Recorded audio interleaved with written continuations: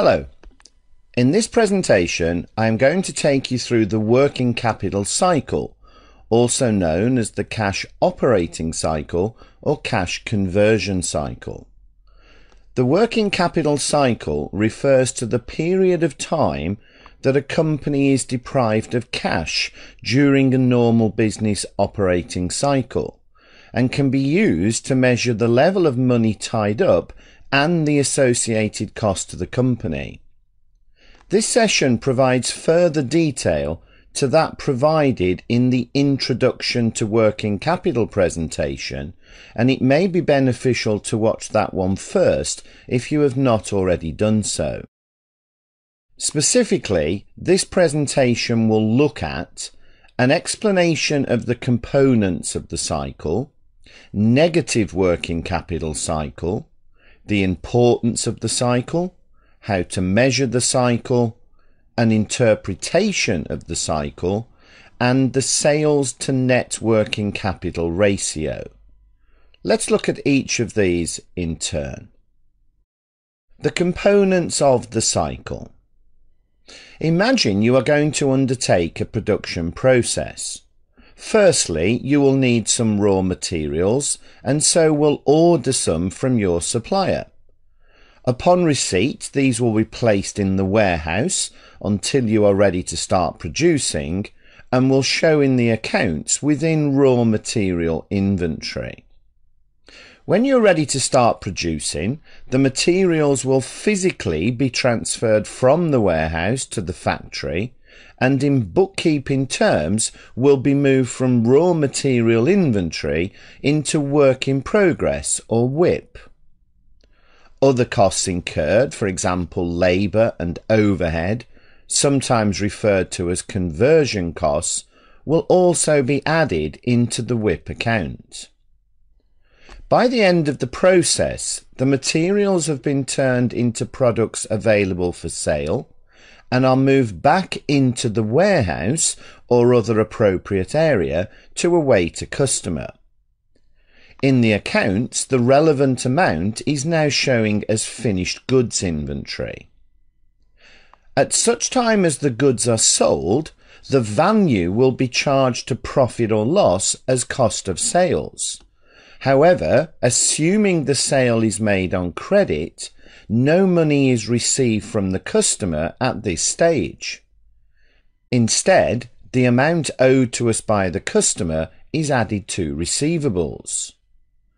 Effectively, the costs incurred are still shown within current assets, albeit now include a profit element, i.e. are based on sales value, and have been moved from inventory to receivables.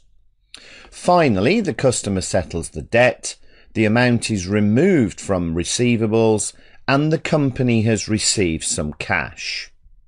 Whilst it will vary considerably from one industry to another, it is conceivable that many days will have passed between receiving the original raw materials and receiving the customer's settlement. The only offset to this is that assuming the company is itself creditworthy, it is likely to obtain the materials on credit, such that no cash will be paid out upon receipt. Rather, the amount owed to the supplier will sit in current liabilities as a trade payable for a period of time until the account has to be paid. Despite this, it is likely to be the case that for most businesses, cash for the raw materials will be paid out before cash relating to the eventual sale is received. It is this period between cash being paid out and received that is referred to as the working capital cycle. A negative working capital cycle.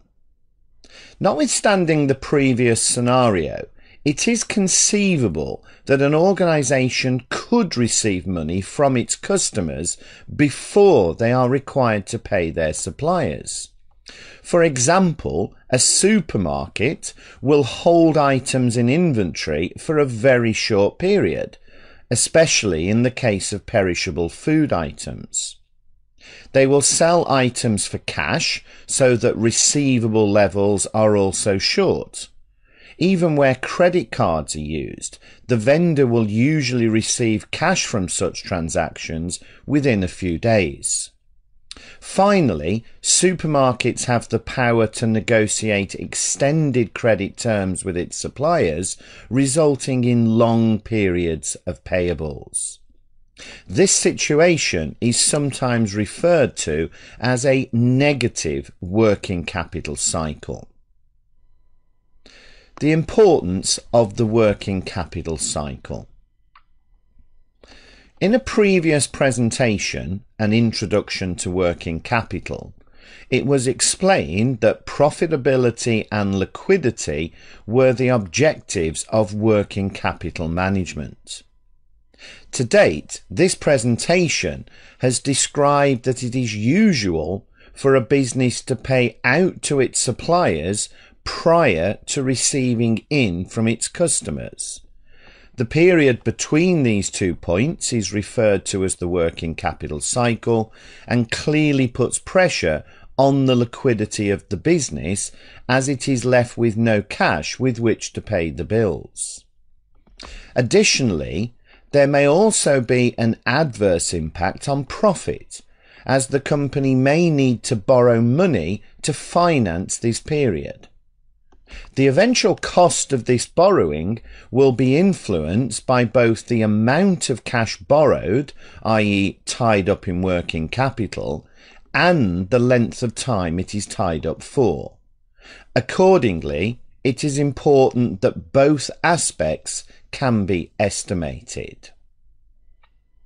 Measuring the cycle. The amount of money tied up in the working capital cycle, and therefore the amount that is needed to be borrowed, is equal to the net current assets, i.e. current assets represented by inventory and receivables, minus current liabilities represented by payables. In order to establish the length of time money is tied up for, it is necessary to calculate the number of days for each element individually. Once these have been calculated, the working capital cycle can be calculated as receivable days plus inventory days minus payable days. Receivable days will equal trade receivables divided by credit sales multiplied by 365, the number of days in a year. Effectively, if receivables are £90 million and sales are £360 million, this suggests that a quarter of the year's sales are still outstanding, which equates to 3 months or approximately 91 days, a quarter of 365. On the same basis, payable days equals trade payables divided by credit purchases multiplied by 365. Raw material days equals raw material inventory divided by raw material usage multiplied by 365. WIP days equals WIP inventory divided by costs of production multiplied by 365, and finished goods days equals finished goods inventory divided by cost of sales multiplied by 365. Depending on the accounting information readily available, it may be easier and or necessary to combine the raw material, WIP and finished goods days into one inventory calculation expressed as inventory days will be inventory divided by cost of sales multiplied by 365. Interpreting the cycle. In arriving at the above days, a number of estimates and assumptions need to be made. For example, credit sales and purchases may not easily be separable from total sales and purchases, and so the days are often based on totals. Similarly, raw material purchases may be used as an approximation of raw material usage. Additionally, the year-end values may not be representative of normal operations. For example, inventory levels may be high in preparation for a new product launch or an upcoming sales campaign. For these and other reasons, the number of days calculated may not be completely accurate. Having said that, unless there is a dramatic change in the way the company operates, they are likely to be consistent from one year to the next. Accordingly, whilst the number may not be totally reliable, the trend should be, and so companies will often use the trend or movement in the days to assess the impact of control actions taken. There is no single correct answer as to what the various days should equate to. However, they are likely to be influenced by industry norms. Consequently, companies will often use industry averages or data from similar companies in the industry to gauge the appropriateness of the levels. More specifically, receivable and payable days ought to reflect the credit terms agreed with customers and suppliers respectively. Where this is not the case, tighter management controls may be required, and management of receivables and payables will be covered in more detail in a separate presentation. Sales to net working capital ratio.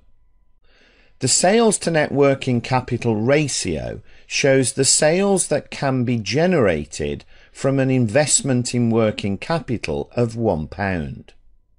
For example, if a company has inventory of £100,000, receivables of £200,000 and payables of £120,000, this equates to net working capital of £180,000, 100 plus 200 minus 120. If sales are £1,260,000, this suggests that £1 of investment in working capital generates £7 of sales, 1260 divided by 180. The significance of this number is that it enables the company to estimate the additional investment that will be required as sales grow.